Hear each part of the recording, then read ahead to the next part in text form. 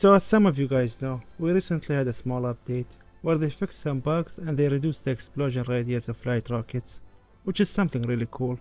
And they fixed the bug with the flamethrower where it wasn't able to hit enemies in their lower resolution version. And to my surprise, when I checked Reddit to see if there's any hidden updates, I found that they nerfed the flamethrower again, which is something unbelievable.